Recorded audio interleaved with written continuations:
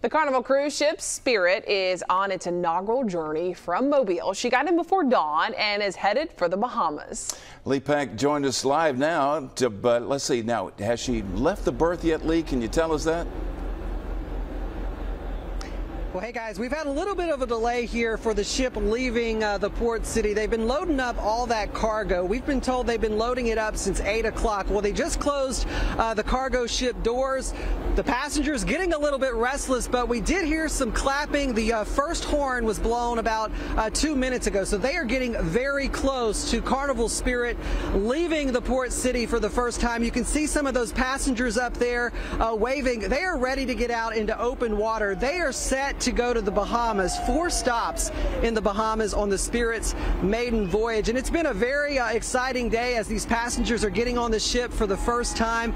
Shelby actually took the media tour. She was given a tour of the ship, even had lunch on the ship, filet mignon. So again, passengers, they're on their decks, some of them up at the top decks there. They're ready to bon voyage on out of here, set for the Bahamas. But again, a very exciting day for the passengers who tell us they can't wait, and they're glad that the cruise ship is back in the port city. Take a listen.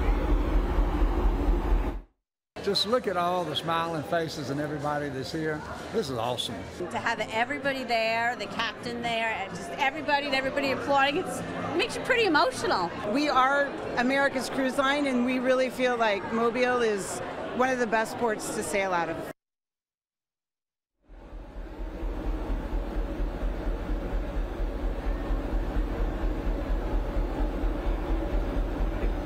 And this, of course, is a huge deal. The port city has been without a cruise ship for a year. The Ecstasy leaving last October. And so this, again, a huge shot in the arm for businesses in Mobile who have missed out on that revenue. So we're glad to have a cruise ship back. There's still a lot of investment that the city is making here at the terminal to attract not only bigger ships, but ships that will be here year-round. We're sharing this ship with Alaska, so we have it from October to May. They'll have it the rest of the year. We're glad a cruise ship is here. So are the passengers, and again, any minute now we are waiting for the Carnival Spirit to leave on her inaugural voyage out of the port city. We're here for it. We're going to have a full wrap for you of the day's events coming up tonight on Fox 10 News. Live from Gulf Quest, Lee Peck, now back to you.